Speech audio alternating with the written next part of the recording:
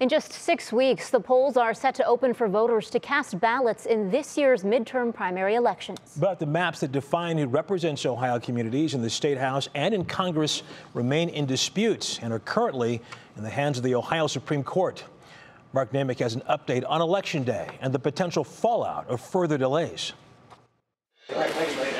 Ohio Secretary of State Frank LaRose touting an apprentice program today for veterans run by the sheet metal workers while keeping tabs on the state's election drama. I was on the phone with the Cuyahoga County Board of Elections just this morning. They made great progress over the weekend. Actually, just on the phone with the Franklin County Board of Elections as well. But our job is to make sure that the boards are ready. We gave them about 3 months of work to do and only a month to do it. The days of rigging state and congressional maps in favor of one party, a process known as gerrymandering, were supposed to be over.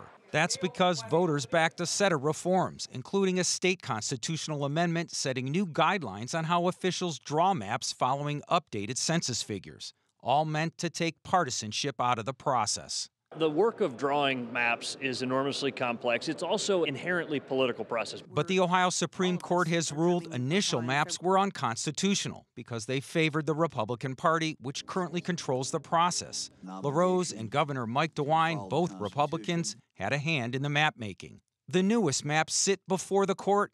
A decision could come at any moment. It sets up a decision for the legislature to make. Now, of course, I believe that the maps that were enacted were constitutional. The court gets to make that decision if they choose, or the court may do nothing. Fair election advocates argue even the latest set of maps are too partisan. If the court agrees with them, the legislature will have to move the primary. LaRose says it can move it back or hold two primaries, one now for those statewide races and one later for district races after maps are finalized. Russ? The clock moving fast here. Okay, Mark Namick in the newsroom. Thank you.